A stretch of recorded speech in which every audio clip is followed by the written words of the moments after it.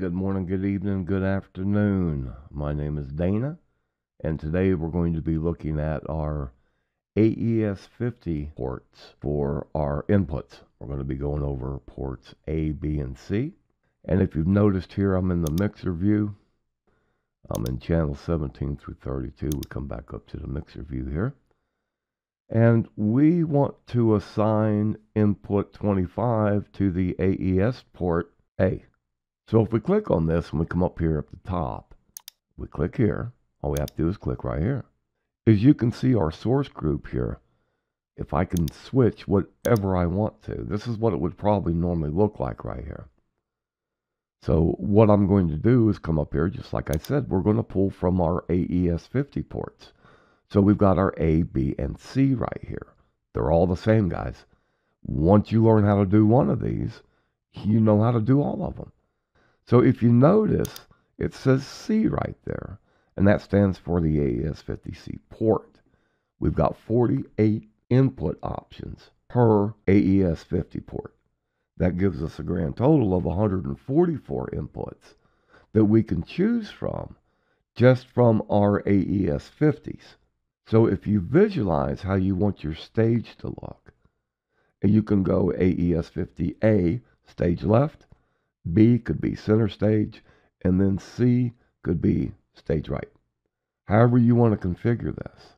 Once you know what's up there and where you're going to have everything placed, your keyboards, your drummer normally always in the center, guitarist, vocalist, violinist, regardless, once you get your plot laid out, you simply come up here and you assign what you want for these inputs.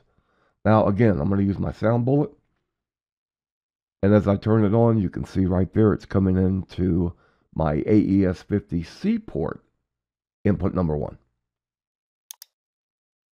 All I've got to do is click that. As you can see, the signal instantly comes down to this channel. So once I can do that, I can say, okay, this is going to be for my bass player.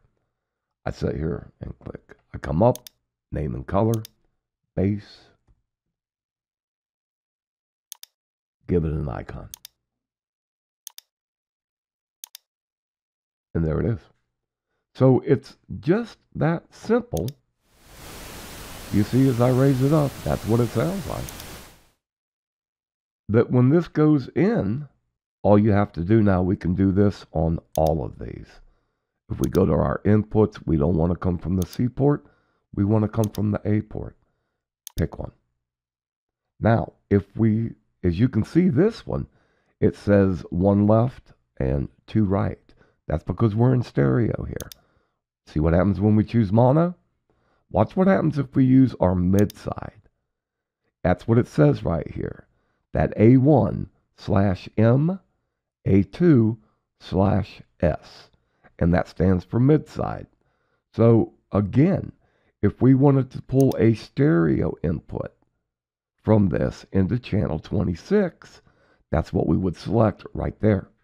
Once we do, we can come up here and name it. Keys.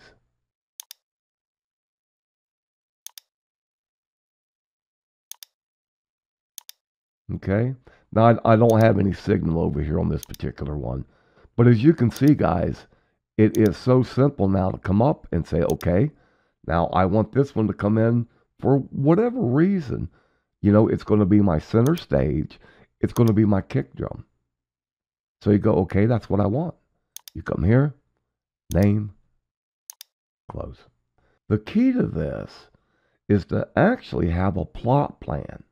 That way you can go through and be able to label your AES50 inputs and connect the dots. Okay? We'll see you on the next one.